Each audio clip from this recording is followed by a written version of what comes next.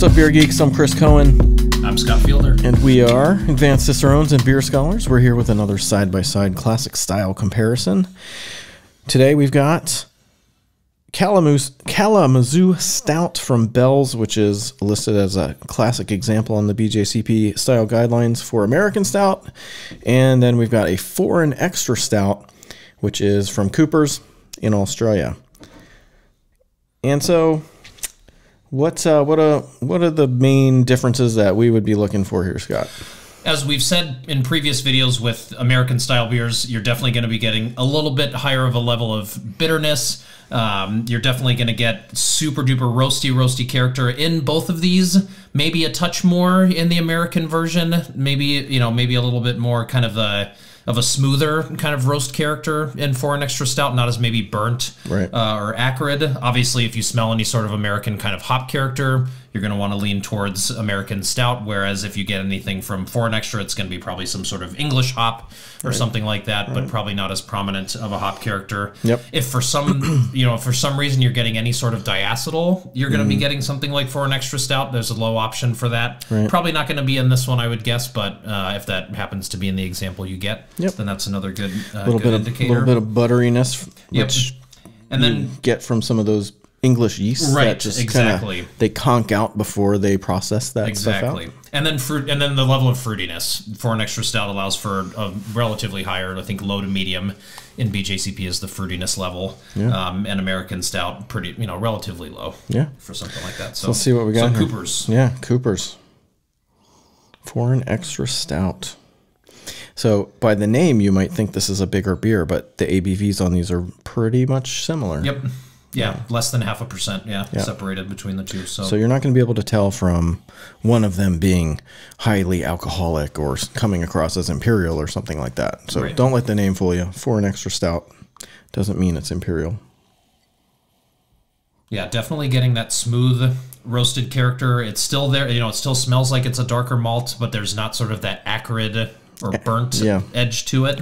It's not. It doesn't smell burnt. The kind of the roastiness and the level of sort of roast bitterness is more what I think of as like maybe a porter that's not, it's not burnt, it's not dry and ashy and acrid. It's not finishing sharp. Still finishes dry, but not again that sort of sharp roasted bitterness that you can get, and also that would combine with the hop character from American hops and that kind of treatment. I would say the balance is pretty even, almost leaning a touch sweet. Yes, and definitely getting some fruity impression here. Yeah, definitely some ester character from that yeast, which presumably kind of like is a British yeast, probably. Yeah, probably something like that, and definitely getting something along the lines of like a little bit of like a darker cherry, maybe a little touch of plum. Almost like a cherry cola kind of deal. Yes, that's a great one. I would definitely agree with that. All right, so going into the American stout now, we would expect, as Americans tend to do, take some other style, amp it up with bigger hop bitterness, bigger roastiness. Cleaner yeast character. Those are like the kind of American hits.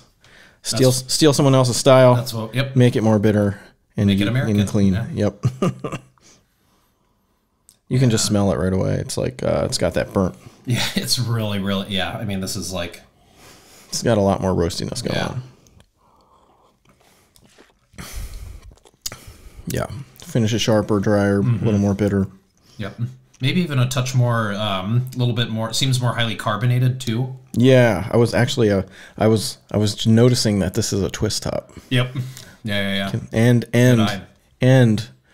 not the freshest example. Yeah, that could be where maybe some of the fruit characters coming from. Could be yeast, could be a little bit of age. Some of the malt shift. Well, and the BJCP guidelines use the word Venus for an extra stout, meaning it can have, I think, sort of this sherry-like characteristic, which usually I would think of as being age-related, but they have it in there as a potential characteristic for foreign extra stout.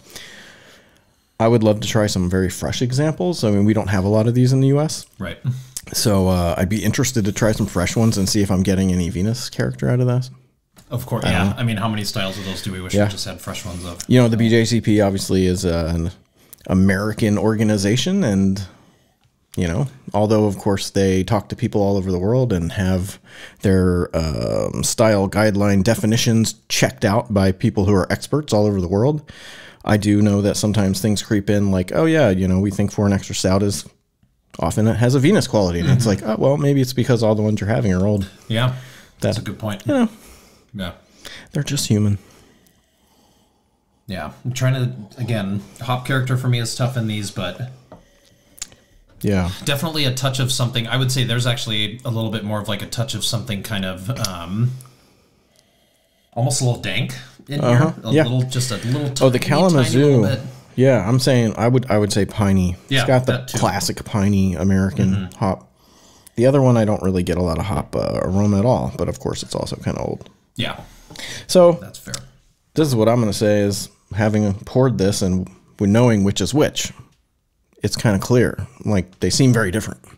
Yes. I think in a blind tasting, this would be tough. Yes, I think this is where, if you are studying and you are putting in the work to know these, it will seem a lot easier. Oh, totally. It's not one that's just you're gonna run into some side by sides where it's just gonna be crystal clear and you're not gonna feel like you need to study it. This one, you're going to want to put in a little bit of work and some time and actually have them side by side like we do to get those differences. Do your reps. Yeah. Pump that iron. And, yeah, I mean, the highlight here, I mean, the giveaway, rather, is sort of like, for sure, if I tasted this Kalamazoo and I was being asked, like, what is this black beer? Here's your multiple choice options, and I got that piney thing, I'd be like, boom, this is clearly an American stout, right? It hits all the highlights for American stout. It's like fairly bitter. It's got the pine, and it finishes kind of sharp. It's got that like pretty intense roastiness. Whereas the foreign extra stout, which is a style that at least Americans are, and I think probably most people are less familiar with, you know, that one really just finishes sweeter. It's balanced a little bit more sweet. It's got a lot more fruitiness. Yeah. Mostly yeast ester, you would think. Yeah. And I think those are the giveaways. Yeah. I don't have anything else to add. That's perfect. Yeah. Well, cheers then. Cheers.